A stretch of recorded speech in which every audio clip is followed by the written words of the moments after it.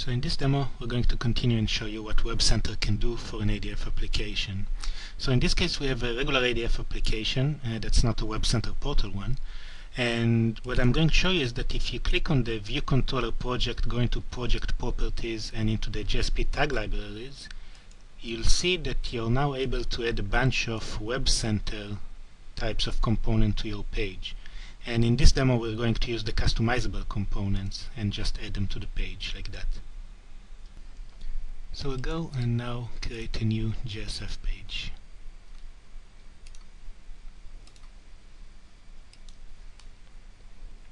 Keep it simple.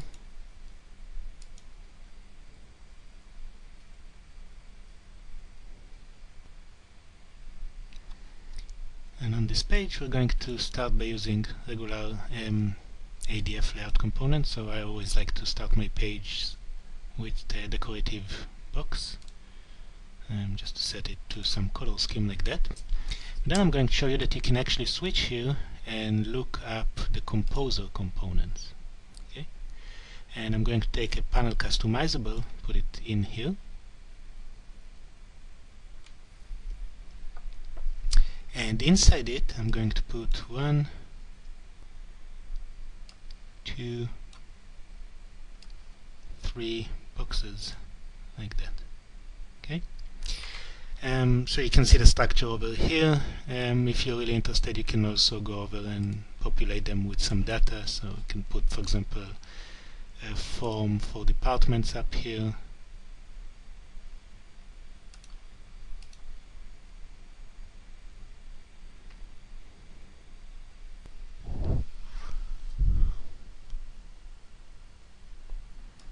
And a form for jobs over here, for example. Like that. Okay, so that's your basic structure. Okay, and you can see, just like any other JSF component, this one has capabilities in terms of properties that you can turn on and off, like that. Okay, same thing goes for your show detail frame. Okay, so you might want to check this section over here of actions and just say what you want to allow or not allow. Okay, like that, for example. Okay, so let's save everything and run our page.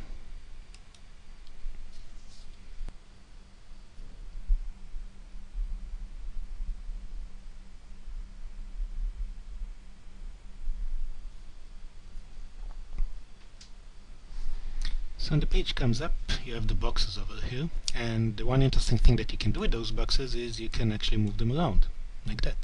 Okay, so just drag and drop and move them. You can also move them from here, so you can say move this one down. The other thing that you can do is you can actually resize them, like that. Okay. So the moving around is something that you can achieve with normal ADF faces component and the panel dashboard component. The resizing is kind of unique over here. Okay, you can also completely remove one of them, like that, so it's gone. So that's some of the capabilities that you can add to your application, ADF application, by adding the WebCenter components.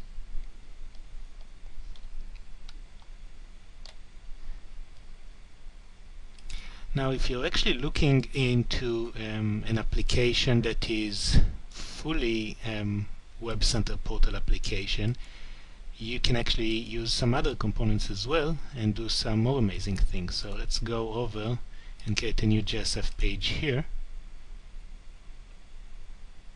I'm sorry. We're going to place this page inside our portal infrastructure. So that's actually under the Oracle WebCenter Portal App Pages. Okay, and we call this Runtime Customization. Click OK. Oh, actually, we're going to use the page template for our portal application. And we're going to now start the page again with the composer component, but inside here you can see that we actually have a little bit more in terms of options, right? So one of the things we have is something called the layout customizable component. We're going to take this and bring it over to the page. Okay, and we can decide what type of customization do we offer here. So let's start with a 2-column layout, and then inside it we can start to put things like a panel customizable, and again put some show detail frames inside that panel customizable. In this case I'm not going to bother with actually putting data in there. We'll just try and focus on those things.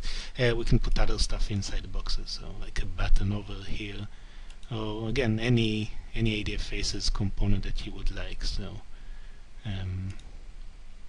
let's say another choose date component in here, just so we'll be able to more easily distinguish between those pages. Right. So again, to add it to our portal, we're going to open the pages XML file, which is basically our menuing option,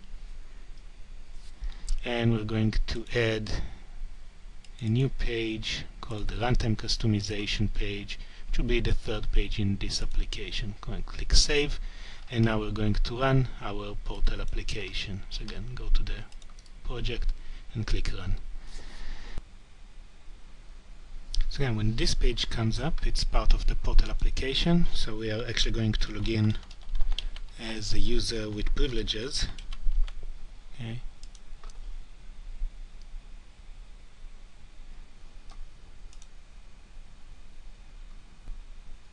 So when the page comes up, you can see there's a new button over here, and this one is called Change Layout. And you can choose other types of layouts, for example like a 3-column layout. Okay. And then you can start to drag components and position them in other places on the page. Okay. And again, those changes are done dynamically at runtime. Okay. So you can, for example, switch to a layout like this. Okay. And again, resize item and move them around. This is one nice aspect of runtime layout customization of pages, and as you can see, it very much aligns itself with the notion of portal, where you have little portlets with information that you can arrange on your page in any way that you want.